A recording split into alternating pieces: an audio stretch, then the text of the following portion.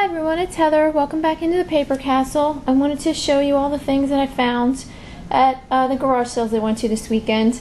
Haven't had a very successful couple of weeks. This weekend was kind of the same, but did find some things that'll make some money. No home runs though. So this was kind of a kid stuff meets Jersey Shore weekend. So I'll explain that in a minute. The kid stuff part is because I found a lot of kid themed items.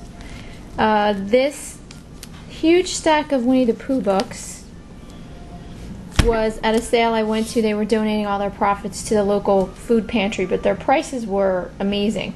So I got all of these books. These are 4 Winnie the Pooh board books, or five board books. And this is a hardcover storybook. These are the only 2 paperbacks. And these are all pretty thick. Growing Up Stories, Once Upon a Time with Winnie the Pooh, Easy to Read Stories, Storybook Treasury, Great Big Word Book, and Anytime Stories. I got all of these for 10 cents a piece. So this whole stack only cost me $1.40. So I'm going to sell that as a lot, and that should do pretty well. Especially since the movie came out a couple weeks ago, so there's going to be a lot of kids with Winnie the Pooh on the brain, which means their parents will have Winnie the Pooh on the brain, which might be good for me. And then at that same sale, sorry, dropped something. I found this little bubble coat. This is a Build-A-Bear coat for $1 to add to my Build-A-Bear clothing lot that I bought a couple weeks ago. And I found this nice Disney puzzle, 1,000 pieces. Saw one that sold for 10 or 15, I think. And this one's used, but so is that one. So not a bad purchase for $1. Then at another sale, it was mostly baby things. But I did find this nice Vermont teddy bear. He does have the labels on him back here. And Vermont teddy bears don't do very well, but I may be able to sell them with the Build-A-Bear lot. So we'll see. I don't know if the clothes will fit him or not, but just putting Build-A-Bear and Vermont teddy bear in the same title might give the sales a boost. Then I went to another sale and found this kid's camera. Oh, the teddy bear was $4. It was a little more than I wanted to spend, but oh well. And for another $4, I found this VTech Kitty Zoom camera. My daughter has one of these in pink and she loves it. It takes digital pictures. There's also games you can play in here, special effects you can add to the photos. It's a really neat camera. And it came with the second faceplate, the software, and both the cables. The only thing that's missing is the instruction manual, which I can, I've already found, and I can print that out online. I'm hoping to make about 20 on that. And at that same sale, I picked up this purse. This is a relic purse, really nice embossed. Don't think it's leather. Looks like leather though. But I think I'm going to keep this for myself. Just because it's nice. It's got a zippered pocket here and a big pocket here and a whole bunch of pockets inside. And most of my purses are like black holes, so I might use this one for a while. Now my daughter heard me talk about her camera. Now she's got her camera out. So I might keep this for a while. This is also a good New York purse because, it zips and it's deep, so it would take someone a little longer to get to your stuff if they tried. Say cheese bigger. Then at another sale, continuing with the kids theme, I found this little Cars car, And I had to put new batteries in him, but he does make noise. That's pretty much all he does, the engine revs. But not bad for a quarter. Then I found this backpack. I paid $2 for this, but the rest of the stuff I'm going to show you is so cheap that I didn't mind paying the $2 for this. But this is a cute backpack in really nice shape. It's great for a toddler or a preschool backpack because it's one of the smaller ones. So I got that. Then they had a table full of clothes for 50 cents. And I found this little bear hat from Rainforest Cafe for 50 cents. Found a cute Gymboree shirt. And then I'm going to pair that with this pair of Oshkosh jeans that are the same size. And then I found this cute sweater for 50 cents. And I did find one of these that just sold recently, not brand new. It sold for $19.99. So Okay, let's try this again. I'm probably going to just put this up for a buy it now of $19.99. Perfect. All right. Shh. And then finally, I got a clothing lot at that same sale, 50 cents a piece. I got a pair of Cars slippers in really nice shape. I got 2 pairs of pajamas because the lady had twin boys. So it's the button-down collared shirt and the pants. So I got 2 sets of those. And then to finish the pajama lot out, there was this really nice hooded robe. It does have the belt, has the Lightning McQueen on the pocket, and these are all from the Disney store. So that should do well as a lot together. I probably won't put it up for another probably month and a half when people start thinking about fall clothes. So that was, I think, pretty much all the kids stuff that I bought.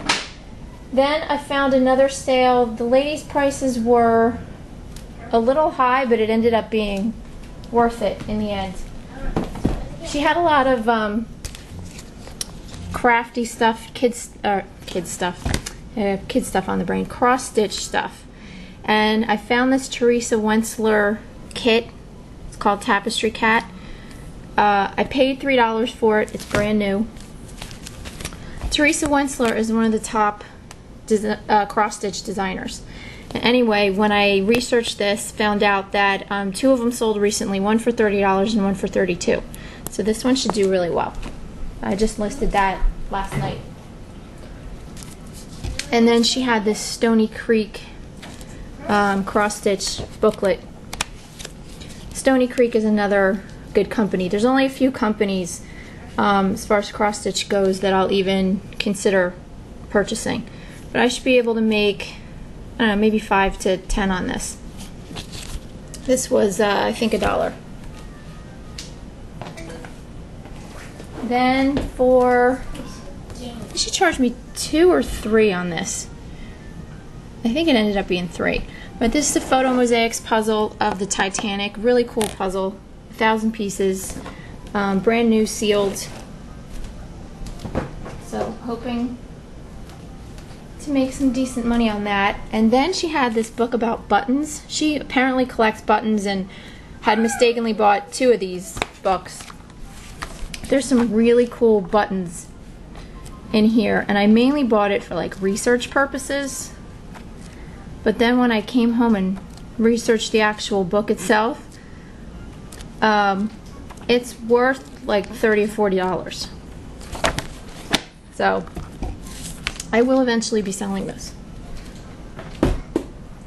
Okay, then finally, I think I got like 6 more things to show you. I went to one sale early in the morning on Saturday, and that was nice because as I was driving down the road, all the balloons were taken off. We have our town hosts like the biggest balloon festival in the country every July.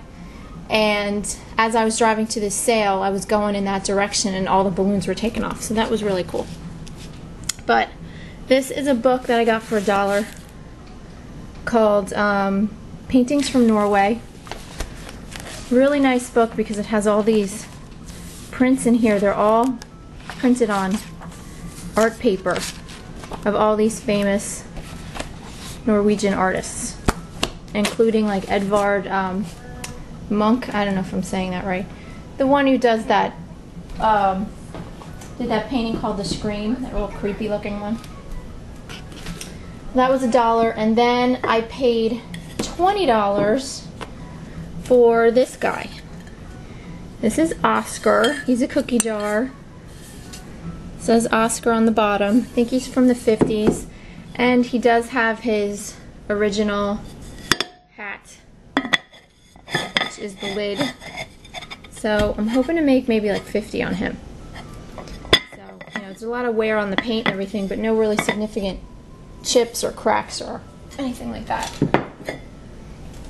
Then I went out on Sunday because Friday and Saturday I had to take my daughter with me, who is not a fan of garage sales. And it was hot. So I didn't get to as many as I wanted to. So Sunday I took off by myself and I went to the next county and went to a few sales out there. And that's why I said it was kind of like Jersey Shore, because some of the people's houses I went to was just like ridiculous. You know, high maintenance, Jersey hair at this one sale, and they were selling all kinds of hair products, and I didn't buy anything there. Another sale, they looked like they should have been, you know, had a table set up on the streets of New York, because they were selling, you know, designer sunglasses and bags. And so obviously I couldn't buy anything there and sell any of that. And then went to another one where, you know, this guy was sitting in his lawn chair, and I walked down his driveway, and he kind of like, you know, lifted his chin up and gave me that like nod and looked at me and was like, you know, how you doing? I'm like, really, dude? You're like 40.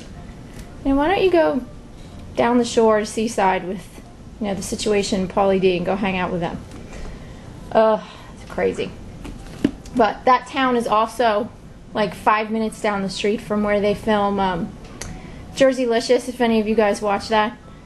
Oh, it's just funny because they make us look so bad. It's so stereotypical Jersey, and most of us are not like that at all. And my husband just shakes his head whenever I watch that show. I watch it because they're going to all these places we go to. They go to the diner we go to. They go to the restaurant we had a rehearsal dinner at. It's crazy. Anyway, went to another sale. Really nice little old lady. I got this Chilton's Repair and Tune-Up Guide for 10 cents. It's from 1979. Then I found a, what's this? This is a soldering gun. Now I'm not going to be able to get it open. There we go. This is an old soldering gun from Weller. Weller's a really good name for like soldering guns, heat guns, stuff like that. But it's pretty much complete, has the instructions, has all this cool old advertising in the lid, and the gun does work, the light lights up. So I paid $3, so we'll see how that does. And then the very last sale I went to, I found a little pair of Build-A-Bear shoes for $1 to add to my lot, which, you know, brand new, have never been used. And found this piece of Pyrex. The reason that I bought it, it was $1. It is missing. It should have a clear glass lid on it. The reason I bought it is because it was pink, and found out that, you know, pink is a pretty desirable color in Pyrex. So, if nothing else, I learned something. And then I found this really nice Snoopy ornament from Waterford, and this was also $1. And brand new in the box, all the paperwork, and it's worth about 20 or 25. So I think that's it, and hope you all had great luck this weekend, and good luck with your sales, and I'll talk to you later. Thanks for watching. Bye.